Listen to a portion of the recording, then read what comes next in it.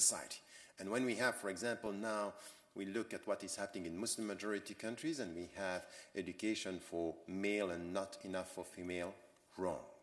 Because talabul ilm faridatun ala kulli muslim wa muslima. So seeking knowledge is an obligation for men and women.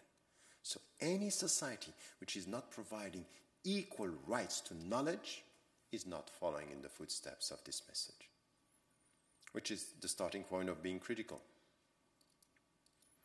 And for poor and rich, because it's a basic right. So now you can talk about the United States of America. Because some were very happy I was talking about the Muslim majority countries. But we can speak about every society, the Western society, the way we are treating poor people in our society. The basic knowledge, the basic educational rights are not protected. That's wrong. The point for me here is just to say, when it comes to this, is to get it right that with the first revelation, and it was talking, we were talking about asking questions and into personal journey, knowledge. And with knowledge, if we want to put meaning into action, you need to go from knowledge to understanding. And this is two words that we have in Arabic, al-ilm, which is knowledge, al-fahm, which is understanding things. Understanding, you can't get this if you just understand the texts that are revealed. One of the main points, one of the main dimensions in the Prophet's life, which is very important, wherever he was and when he was living in Mecca and when he was living in Medina, there is something which is so central in anything which is his mission. He got the knowledge from the text, but he knew the knowledge. He got the knowledge of the context. He knew with whom he was living. He was understanding the people. You can't just come with a spiritual message and you don't understand the people with whom you live. Knowing the people is as important as knowing the text, because you need to convey the text to the people. So this is where it's very important for any spiritual life to listen to what the people are experiencing, to be close to them, to serve them. And this is the way he was. So the first dimension of this spirituality is ask the question, listen to the answer, get knowledge, and try to understand. And you get it right. Spirituality is not to pray during the night only. Spirituality is to put meaning in everything in your life. When you get the knowledge, when you try to understand, is to get the understanding. It's to give meaning to everything you are doing. At the end of the day, spirituality should not be on the margin of your life. It should be the light of meaning at the center of your life. This is what we got from his life, that this is the way he was building, shaping, constructing himself and his community. So this is the first dimension. It's an intellectual journey, but there is something different. A second dimension. And something which it's part of spirituality. What are we trying to reach? And this is the way I was saying at the beginning, that I discovered after a long time and trying to explain Islam, and I was giving lectures, it was a long time ago that I started. And then all of a sudden, when I was writing, say, okay, I'm missing the point. I am taking a means to the end, as the end is peace, is salam. And this is something which is, what if you listen to what the Buddhists are telling you? If you listen to what the Jewish mystical tradition or Orthodox tradition or the Christian tradition, and among them also the mystical tradition, if you listen to what the mainstream Muslim scholars are saying, at the end of the day, if you try to understand his life, and this is what I was trying to get when I was writing about him, at the end of the day, what he was trying to get for himself and what the text was telling him and what God was calling him to achieve is one thing which is essential, is inner peace. It's to feel good. If when you're, for example, you have principles in which you believe and you have your own life, you will be at peace where the principles are matching with your acts and actions. This is why we have it in the Quran, الَّذِينَ آمَنُوا وَعَمِلُوا الصَّالِحَاتِ. Those who are believing and do good deeds. In fact, their principles are visible in their behavior.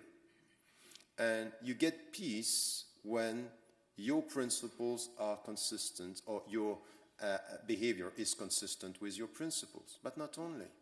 You will get peace, for example, with your body when your needs are matched with you've got the way to satisfy your needs.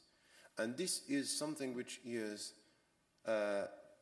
essential if we want to understand spirituality. Spirituality is all about getting peace. So if you come back to his life and try to say, okay, how was he talking about this? He was telling us something which is important. First, look at your needs and acknowledge the fact that you have needs. Don't try to say that you are an angel, because you are not. You have needs, you have expectation, and you are trying to satisfy them. First thing is to acknowledge the fact that you have needs. The second thing is be careful not all your needs are good. Because some of your needs sometimes in our society, and this is why it's important in our industrialized societies today, is now people and fashions are creating needs. So we are always unsatisfied because we always have needs after needs. So if you got the iPhone 4, wake up. 4S is coming. But that's the psychology behind it is always searching and trying to get the one which is, and it's a mindset that is created. You are in a state of dependency. And if you don't master this dependency, it becomes addiction. And if you are addicted, you are not independent. And if you are not independent, no peace. No peace. Peace is coming from this independence. There's kind of, you get what you want, but you master what you want in order to be at peace. So you have to master this. So this is why I was saying no spirituality without discipline, because you have to discipline your needs. And not all your needs, and by the way, not everything which is natural is good. You know why? Because violence is natural. It's not good. You have to master your violence. Selfishness is natural. You were not born Democrats and generous. Quite the opposite. It was always me first. You have to be educated to come say, it's me and you. And it might be you and me. And you are taught when you speak, you say, first you say you and me. It's not good to say me and you. What does it mean, this? The only situation when you have to start with yourself is in a state of security, or when you are in danger. When you are in the plane, say, first you start with protecting yourself and you help the other. Which is exactly what is said in all the spiritualities when you are facing your own death. And when you are praying God, you start with yourself and then with the people you love. But you know that it's always like this, that you have to think about your own situation when it comes to the limits. My point here is try to get this understanding so that we have needs and to acknowledge. And when you look at his life, you understand that he was touching all these dimensions and talking about them. For example, the first basic needs that we have, of course, is to eat. Any society which is not giving you what you need to eat and to survive is acting against your basic human rights. It's against your dignity. This is why we have something in the Islamic tradition saying, al-faqr qad yu'addi ila al-kufr, meaning poverty can lead you towards denying God. Because this is not acceptable. With human beings, you need to have the needs to, it's a basic need that you have to satisfy, and there is no question. We all agree on this, and this is a universal message. But it means that we are undermining the spiritual experience of the poor people if we are not serious about this. It's a question of justice, spiritual justice, and justice for more spirituality. It's not only this. It's something which also has to do with your needs to be loved and to be touched and to be to get tenderness and love from the people around you? This is something which is essential in the Islamic tradition. And you have to acknowledge this. Yes, I need to be first respected, my dignity, but I need to be loved because my heart needs this. Half of your religion is to get married. What does it mean? It means respect your body, respect your heart. While he was fasting during Ramadan, his own wife was saying he was used to kiss and to caress. He was a human being. I'm fasting for God, but I'm a human being. I'm not denying my humanity. I'm not denying the fact that I need sexuality. That if you do it right, is as if you are praying.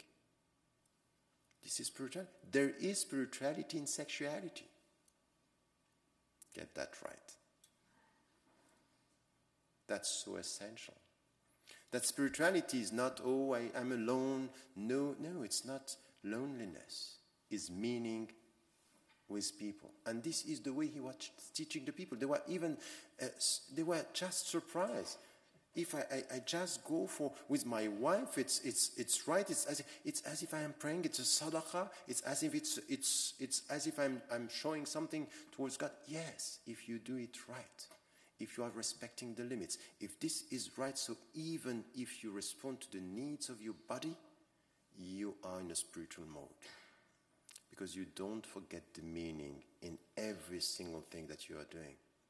So it's to respond to your basic needs when it comes to your intellect, but your body as well, and to acknowledge this, that you need to be loved. And this is why he was saying to all the companions, and someone came to him and said, you know this one, I love him. He told him, did you tell him?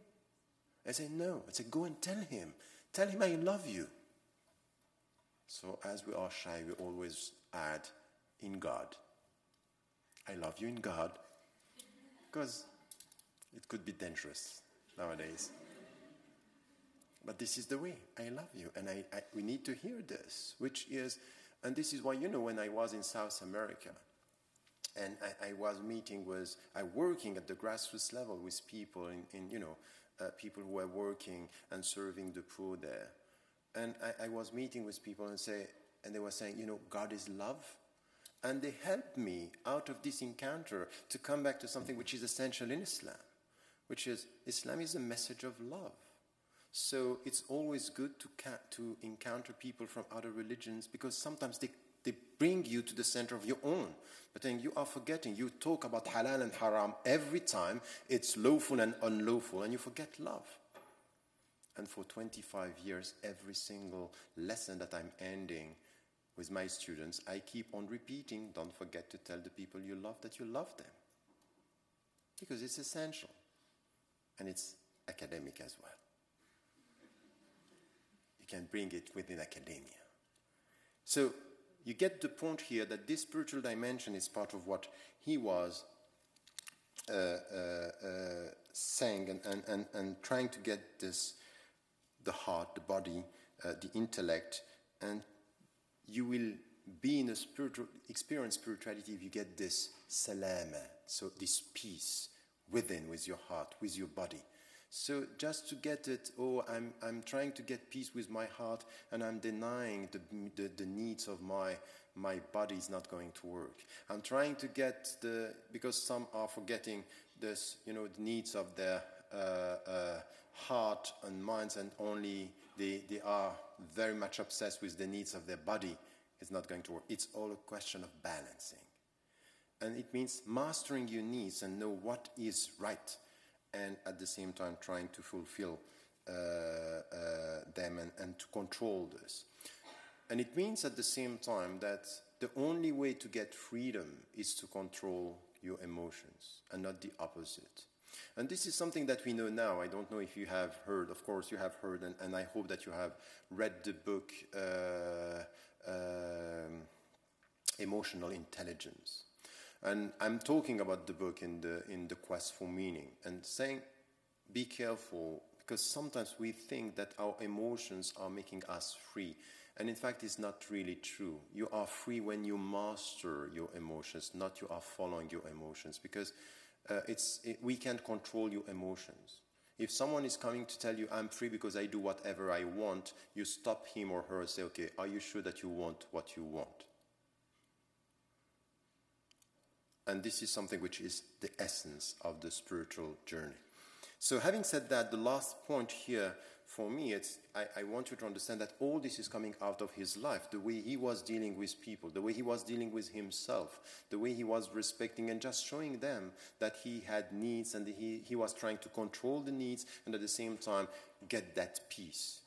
The other thing which is important is if you are experiencing a spiritual life, you are going also to face something which was faced by all the messengers and all the prophets and all the people who are spreading wisdom among human beings, is adversity, that the people are going to attack you, that the people are not going to accept everything that is coming out of you.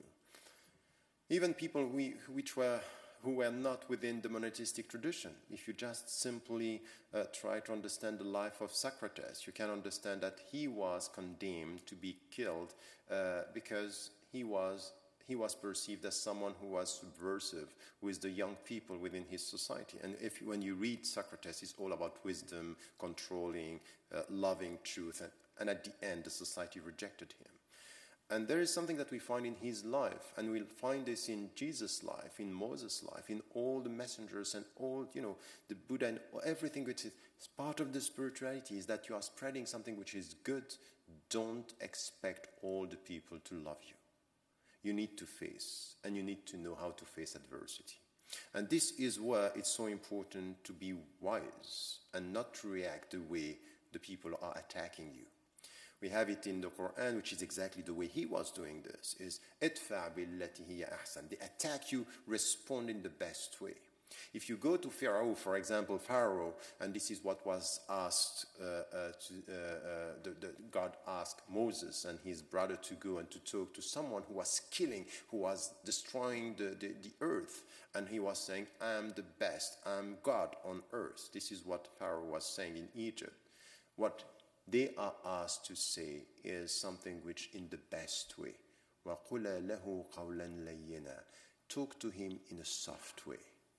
Say the truth, but it doesn't mean that you have to be aggressive. And for us, when we are in this country and we have some of the Tea Parties people and saying, well, be careful with the Muslims, they are colonizing the country, we have some Muslims reacting exactly the wrong way, which is reacting in an aggressive mode to an aggressive attack.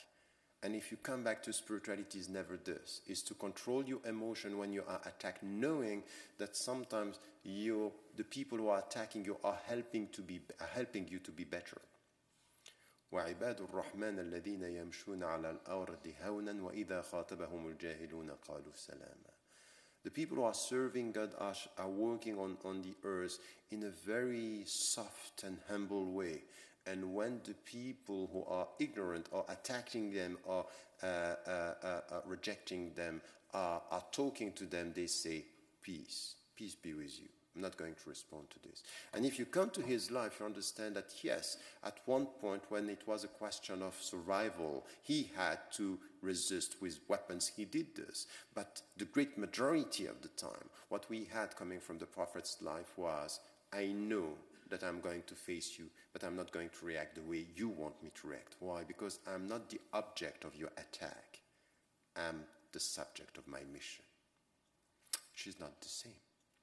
I decide for myself. I control the emotion. And this is the spiritual dimension. And for us, when we are today facing attacks and people who are so harsh with our religion, we have to ask ourselves first, from within, we understand that sometimes it's our fault. We don't convey the right message. And sometimes we are very much at the periphery. We keep on repeating, we are nice people. It's not going to work saying, I'm nice. So, okay, thank you. I want to see this. I want to see it has to be visible. Our contribution within our society should be visible, not out of words, but out of active contribution to the society.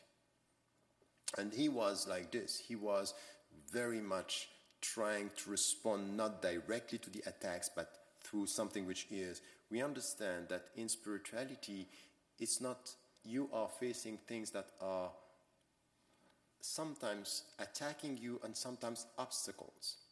So you have inner obstacles and you have outward obstacles.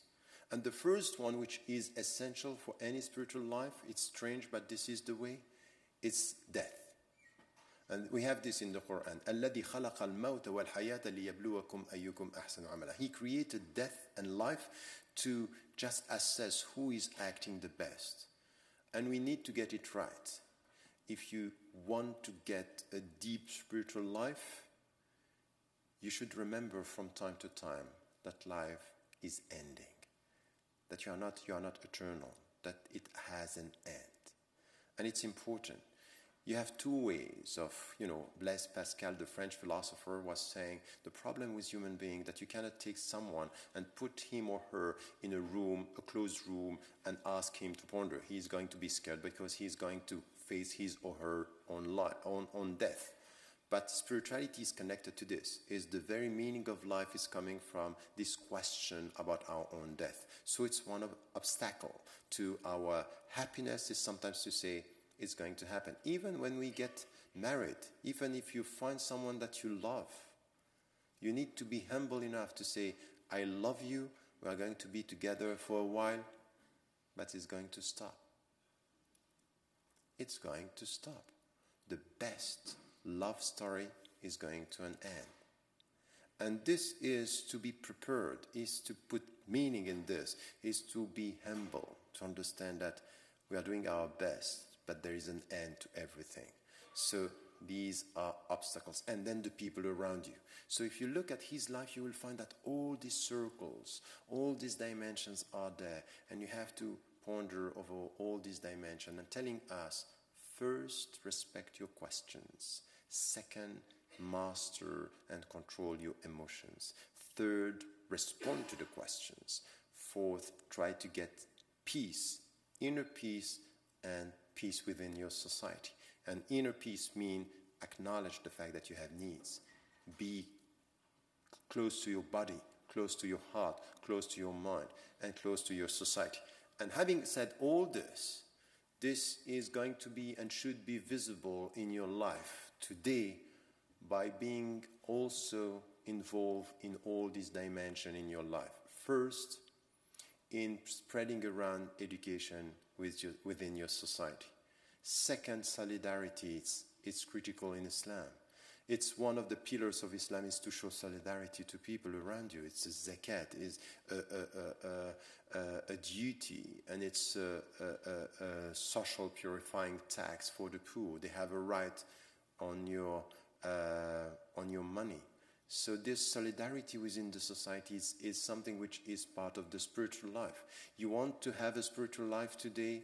Ask yourself, how is your relationship with education or self-education, with your intellect? Second, what is your relationship with the poor people, with the people who are marginalized? Yesterday I was in Washington and we were talking about homeless women and domestic violence. It's about solidarity, but it's also about justice. No, don't talk about solidarity with disconnecting it from justice. We should not disconnect solidarity with justice. We are going to show solidarity, but justice is essential in anything that we have to do to promote human dignity. And this is the way he was. Around the mosque in Medina, there were people who were all poor. He was putting the poor people around the mosque just to tell to the people, when you go to pray God, you just go and you will see the poor in order to worship him and to serve them. You enter to the mosque for him and for yourself. You go out of the mosque for him and for them. So there is no way to have a spiritual life if you don't have. And even more than that, what he was asking was even to love the poor. Allahumma nas'aluka hubb al-masakin. We are asking you to love them, not only to serve them, but put love in our heart towards the poor. And when we see what is happening in our societies today, in the United States of America and the Muslim majority countries, there is one common disease, this disrespect towards the poor people, that they are not it's as if we have second-class human beings. And our understanding of justice is something, because, I will talk about this tomorrow when I'm asked, you have to assert the fact that we are European or Western citizens for you American citizens. That's all good.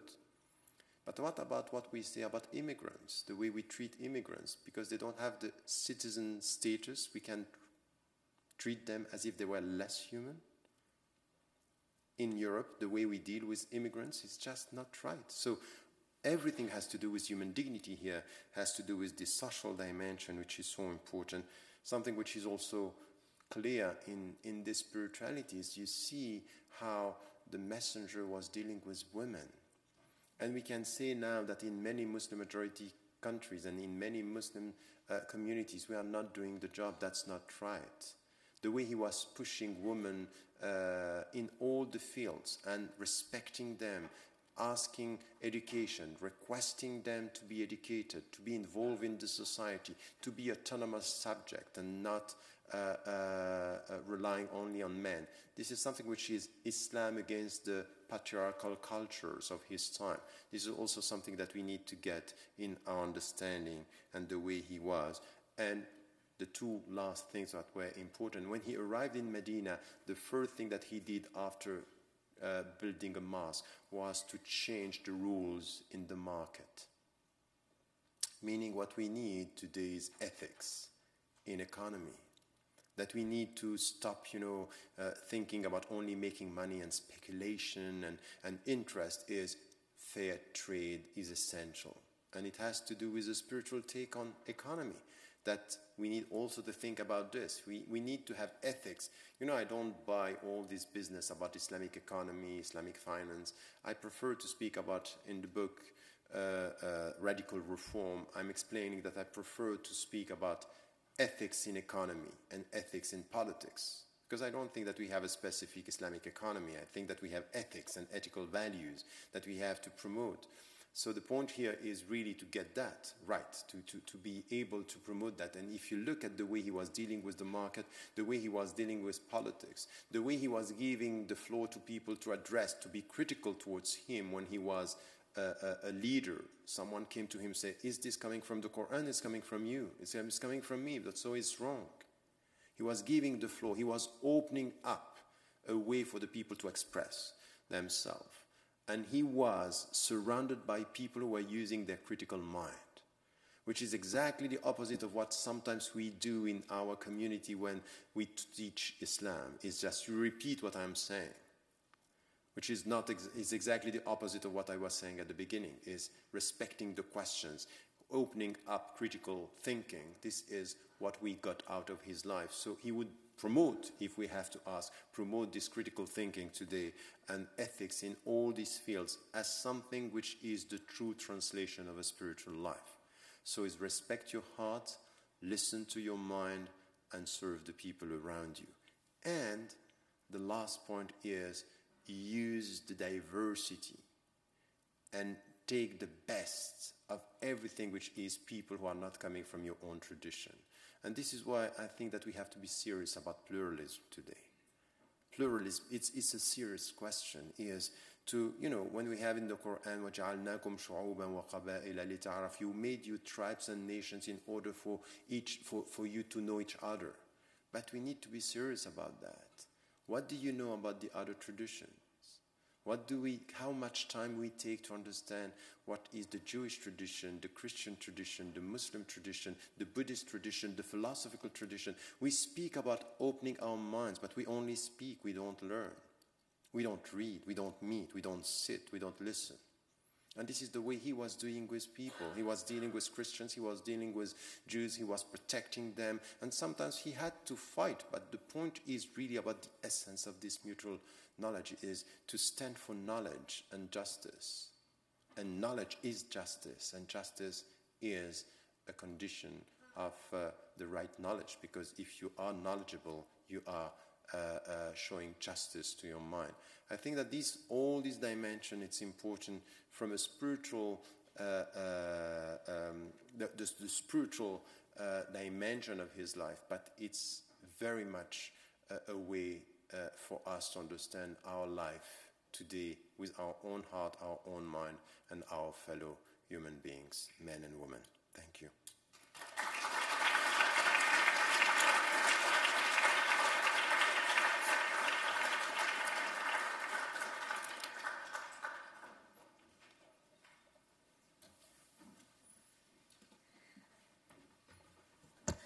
So before we open up